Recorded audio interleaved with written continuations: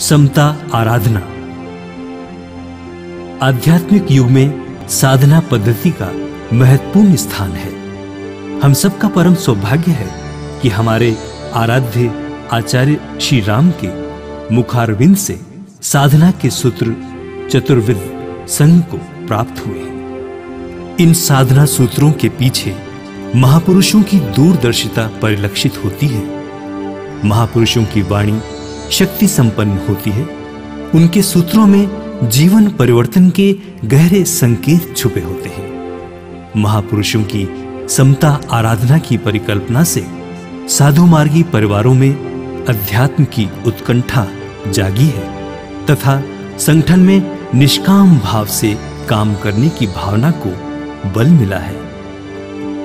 समता युवा संघ द्वारा आचार्य भगवंत के इस सूत्र को विस्तार दिया गया है तथा समता शाखा प्रत्येक रविवार उषा काल की घड़ी में आयोजित होती है।